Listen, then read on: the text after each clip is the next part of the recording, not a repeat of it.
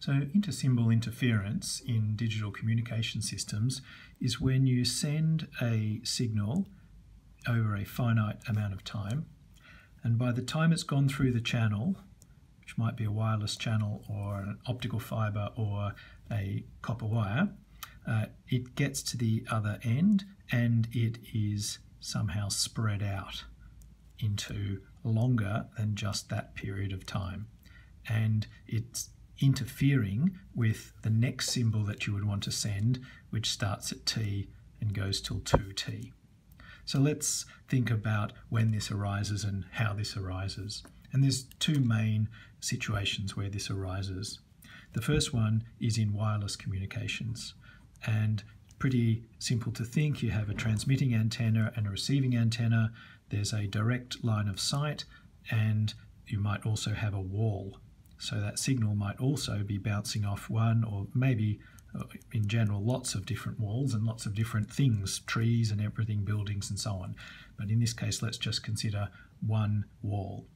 So what would happen there is you're going to, at the receiver, this is a channel, and this channel has an impulse response, and the impulse response for this channel would be, if you put an impulse into this antenna, then at direct line of sight, let's put the 0 timing here to be the time when the direct line of sight arrives. So the impulse response for this channel would have a delta function at time 0 and a delta function of a different height at time delta. So this is the extra time that this second path takes. So one path goes direct, and that's the fastest path.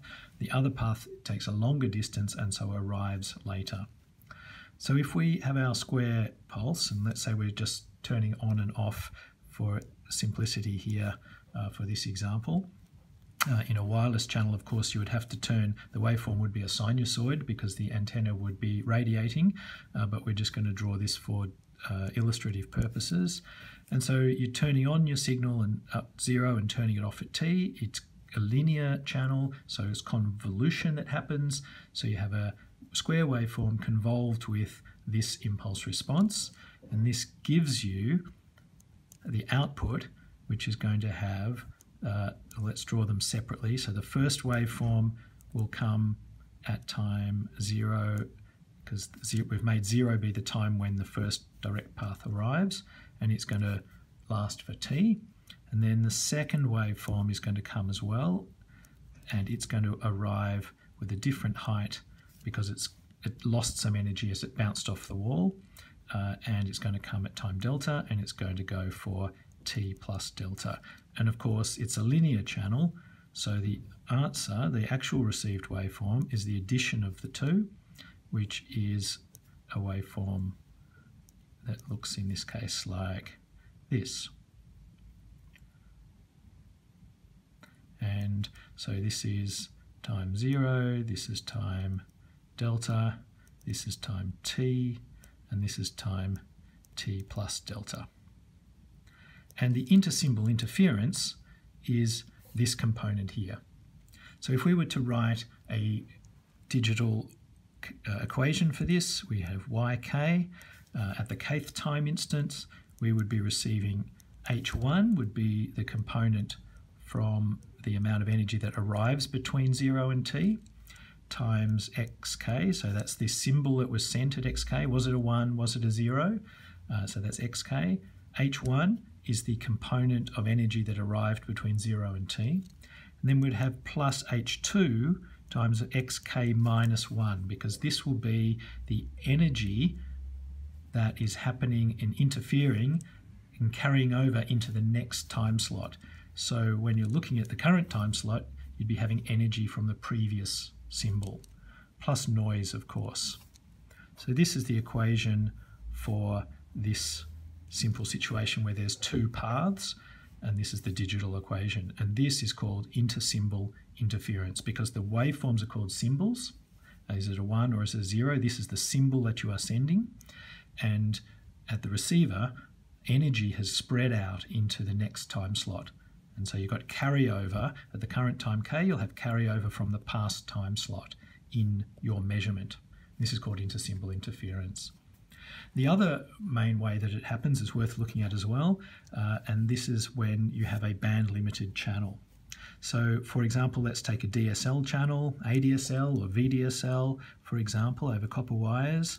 So these channels have a band limitation, and it tends to look something like this when we plot it with respect to omega. So if we plot the magnitude of the channel response, and this is omega, the frequencies, so in the frequency domain, they have a roll-off. So low frequencies propagate down the copper wires with a good value of gain, but the higher frequency it goes, the more the copper wire will attenuate that signal. And this is something that you can verify with measurements on copper wires. Well, this can be modeled by a 1 on A plus j omega function, and this is the module, this is the absolute value of this. We know that the Fourier transform of this, the Fourier transform, this is the Fourier transform on the time domain.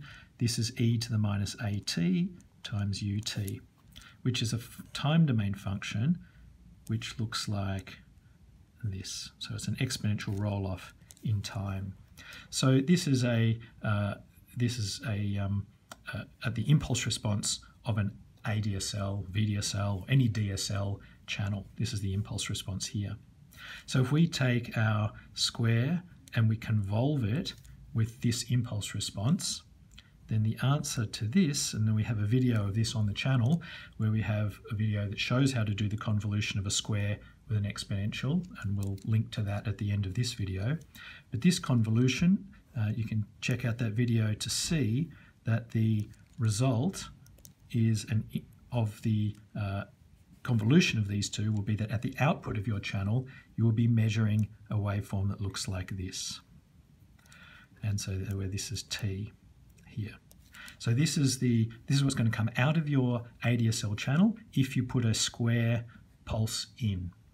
And so here we are, and again, exactly the same as with the wireless case, this causes intersymbol interference, because all of this part of the signal here is going to be arriving at the receiver after the time slot for that digital symbol, and it's going to be arriving in the next time slot for the next symbol. And so this is called intersymbol interference. And in this case, of course, you can see here, if it is exactly this model here, then it's going to be into the third time slot, the fourth time slot, in fact, an infinite number of time slots, because this is an exponential roll-off. So this case, the intersymbol interference is more than just a single term. And the equation here will be a more generalized version of this, which equals the sum over I equals 1 to infinity of hi times xk minus I. Let's make that start at 0, and that will give us our direct line through plus noise. I might, if I just go back and relabel that H0 and H1 for consistency with this equation. Okay, so there's two main ways that intersymbol interference comes about. One through multiple paths in wireless, and the other through band limitation in wired channels. So don't forget to like and share this video, and check out the link for the video that explains the convolution of a square with an exponential to help you to understand this important component of digital communications.